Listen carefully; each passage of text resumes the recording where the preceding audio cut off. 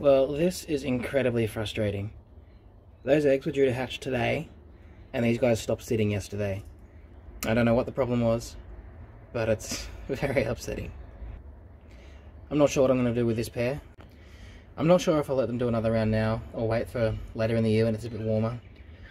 But anyway, let's have a look at the barless pigeons. So you guys probably know that this barless hen is the only homozygous barless that I have at the moment. But you might not know that she isn't the only barless that I've ever had.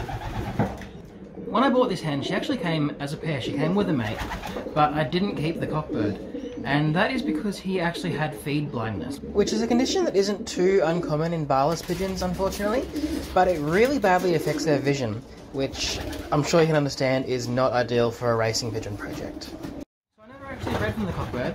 I only kept this hen, and I put her with two different very good cockbirds. So both of the times I bred with this hen, she only produced a single baby.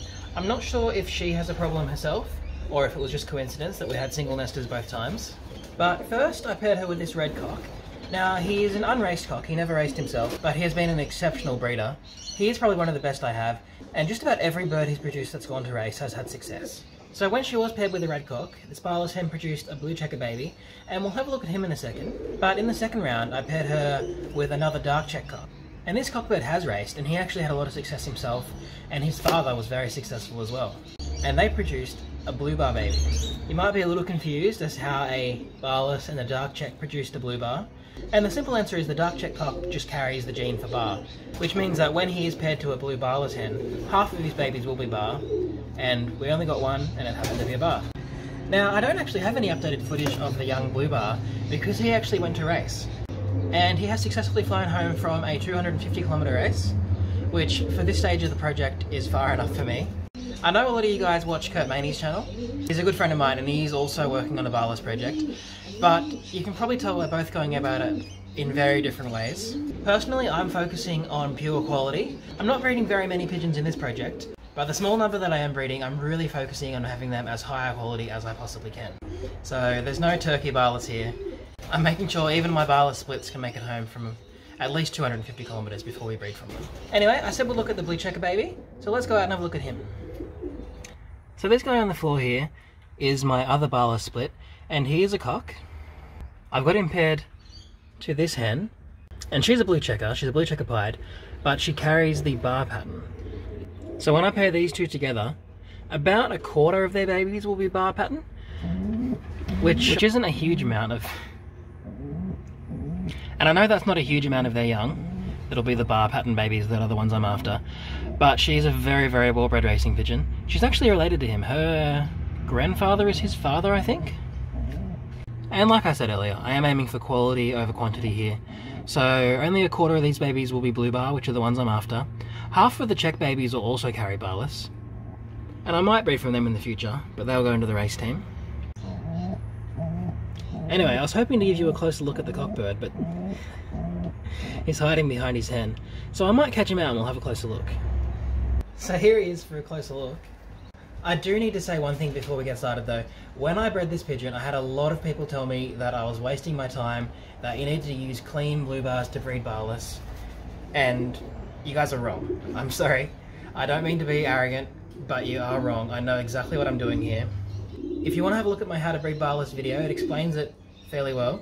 But the basic idea is that we can use the visible pattern to be able to discern if the bird is a barless carrier or not. Now I know this guy is definitely a barless carrier because his mother was barless. That means he 100% is a split barless pigeon. That means that he's going to pass on the barless gene to half of his babies. When he's paired with the blue checker hen outside, she's going to pass on the bar gene to half of her babies. He's going to pass on the barless gene to half of his babies. So if we produce a blue bar baby, we know that it didn't receive the check gene, it's more dominant, so any blue bar babies have to be barless carriers.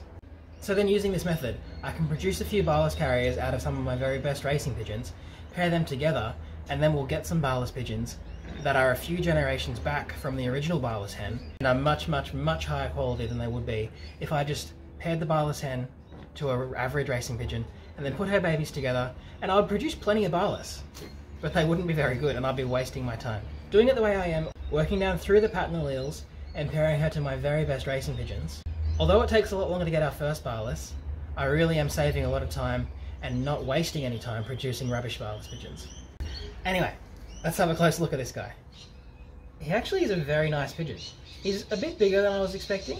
Most of the babies that come from the red cock, who was the father of this guy, aren't that big. They're usually fairly small. If we have a closer look at his head, you can sort of tell that he is an F1, which means that one of his parents obviously wasn't a purebred racing pigeon. But all in all, he is actually a very nice pigeon, and I'm very impressed with this one. When I just hold him here, you can see he's got a pretty good balance to him. He's not perfect by any means, but that's to be expected when he's the first generation in a project like this. But I'm really happy with this pigeon. Anyway, I'll go and put him back, and we'll finish up talking about my barless project. Alright, well that was a bit more ranting and rambling than I was expecting to do. But let's talk about my plans with these guys. So I've bred these guys early, because I would like to get another generation out of their babies before the end of the year. Basically, I'm hoping to get a blue bar hen out of this pair, and I do only have a 1 in 8 chance of that happening in this round, so hopefully I get lucky. But the plan is to take a young hen from this pair and pair it to the blue bar cock who raced this year, who was flown out to 250 Ks, and that gives us the chance of having another homozygous barless, which will go into the race team next year. Now we do have to rely on chance a little bit there. Taking the baby from this pair and pairing it to the blue bar cock still only gives us a 1 in 4 chance of producing a barless, but it's better than a 0 chance. So that's what we're going to do, and I'll be sure to keep you guys updated. Alright, well it's a bit later in the day now and I've done some thinking. I've decided I'm going to separate these guys, put them back in the loft, and pair them back up in a month or two when I start breeding the rest of the race team. So let's catch them and put them back in the big loft. I think this is his first time in the new loft. Let's see how he settles in.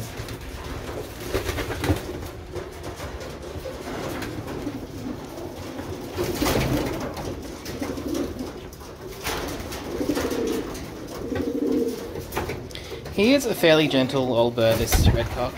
He doesn't like fighting too much, so he's probably going to take a lower perch in the loft. But I'll give him some space and he can settle in.